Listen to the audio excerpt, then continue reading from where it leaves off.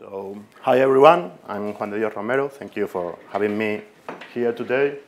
I work for BBVA Data and Analytics, that is the Research and Innovation Center of BBVA. And I belong to the Urban Analytics team here in BBVA. And we've been working with transactional data since 2014. And I'm here to show you how our analysis, our tourist analysis, have evolved since then. So first of all, what I want to show you is why we work with transactional data. After all the speakers have spoken about the good things of geodata, the only thing I want to say is that the transactional data has a good thing, that is that the data is real facts. I mean, when somebody leaves an opinion in a social network, they can be lying, they can be saying something, and they can be thinking another thing. But when you buy, you buy something, you are saying that you like the thing you are buying. So we think that that's something that is different from other sources. After that, we have been talking about surveys, the cost of having that. We have to manage the transactions, so having that in a database is the same cost. And also we have the sample side. We can see all the transactions that our customers, our cardholders, make in every point of sale, and also the transactions that other banks' cardholders make in our point of sale. Also, we have the timestamp to the second of each transaction, so we can, and also with the lat long point of the point of sale, so we can see it, both time and place of the transaction with a lot of granularity. So, as I said before, we started in 2014 with our tourist analysis, and the first thing we did was just to take our sources and visualize them. We didn't make much analysis, so the kind of things we did, here you can see an updated map of how the foreigners, the international tourists, move around Spain. This one is from this summer, from June to September, and we can see it by nationality.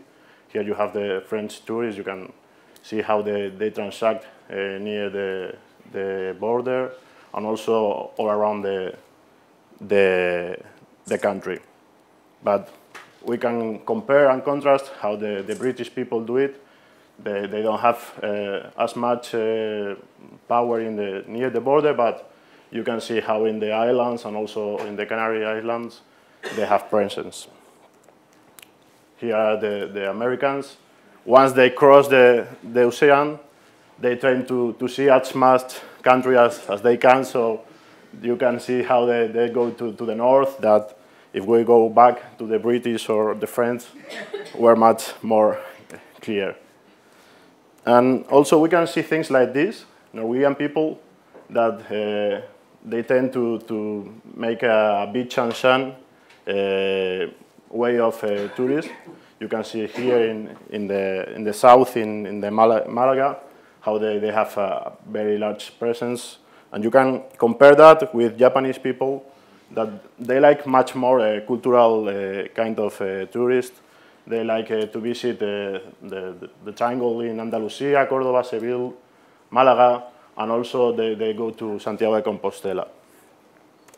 This kind of study we did first in 2014, and we have been doing it since last summer. So we are still doing that. But one day we realized that we may need new methodologies to apply to our data sources, to even give more value to them. So this is an example of a new methodology. We have had a project with Excel Tour, and they presented us a challenge that was to measure the domestic tourism here in Spain.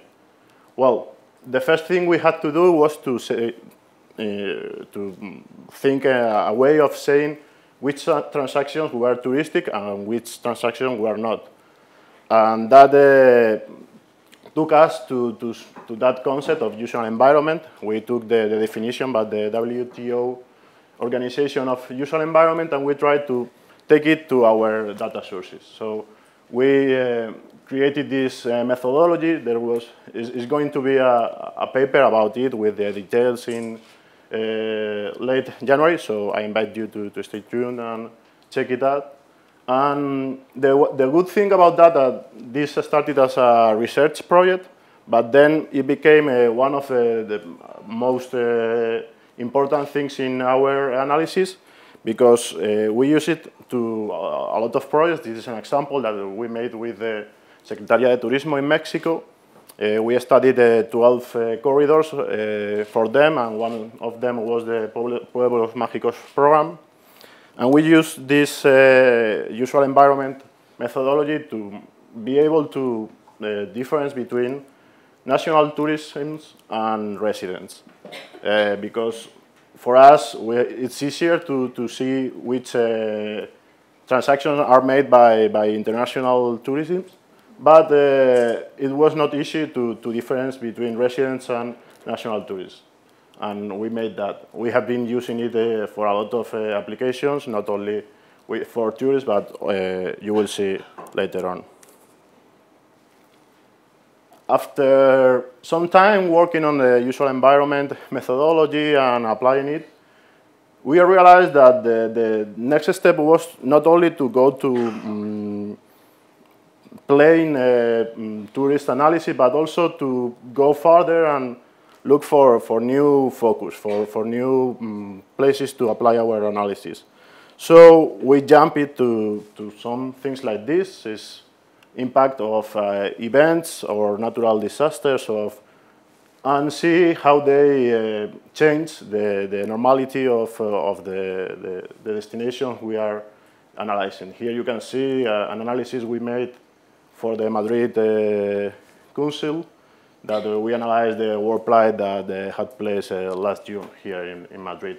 We also have analyzed natural disasters as hurricanes in Mexico. We are doing things with the last earthquakes that took place there. Another example of a new focus for us was that is our last project that we made with Carto this year. And we want to see how big cities, that Madrid, Barcelona, and Mexico City, were being used by our cardholders.